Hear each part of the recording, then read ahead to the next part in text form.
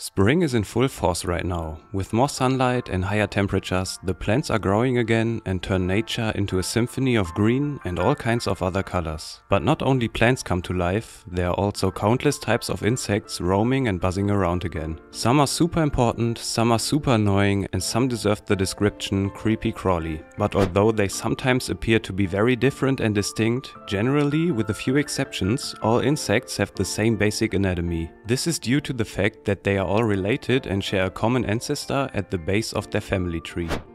To get a better understanding of all bugs and beetles around you, we will try to bring you the basic anatomy of insects in an easy explanation.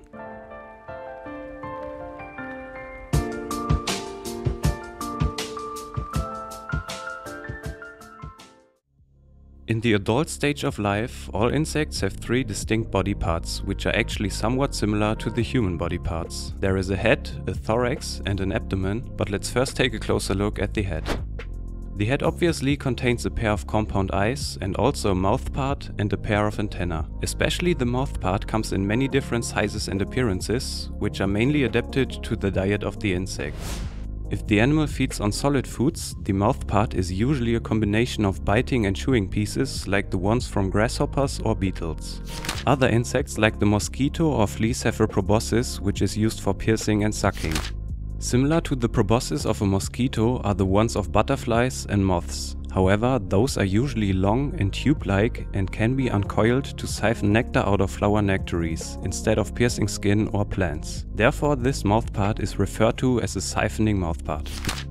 Insects like flies, on the other hand, have a sponge-like mouthpart. This is used to pump saliva onto the food source to dissolve it and to suck it up again.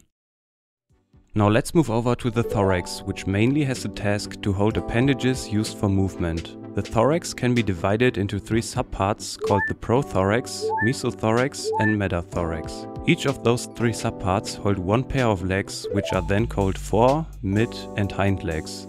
Just like the mouth part, the legs can be heavily modified depending on the need of the insect. They are obviously there for locomotion like running and jumping, but also for things like digging, holding prey or grabbing onto a mating partner. Insect legs might look very different, but thankfully all of them follow the same basic principle and are divided into 5 main parts: the coxa, trochanter, femur, tibia and tarsus. Also attached to the thorax are the wings, which usually come in 2 pairs. A big exception to that is the common housefly, which has only 1 pair of wings. However, they do have something called halters, which is an evolution of the second wing pair. The halters are flapped at a high speed and are therefore maintaining balance in the air while doing complicated flight movements such as tight spirals or zigzags. But like I said before, most other insects have 2 pair of wings. 1 pair of wings is essentially made up of a thin membrane which is supported by veins around the edges and within the membrane. In some insects like bees, the second pair of wings is also made up out of this thin membrane. But there are other insects like beetles which have a harder outer wing called elytra.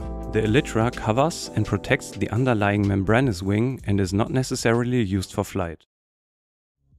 Now, like we mentioned at the beginning, the last body part of an insect is the abdomen, which mainly contains organs like the heart, a huge part of the digestive system and parts of the reproduction organs. It may also contain external structures like a stinger. A good example for that are wasps and bees.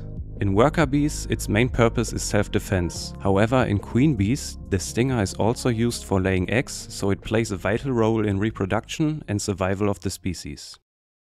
I really hope this video helped you to get a better understanding of every part of an insect and what it is responsible for. Keep in mind that we mainly covered basic information and that there's a lot more detail to discover.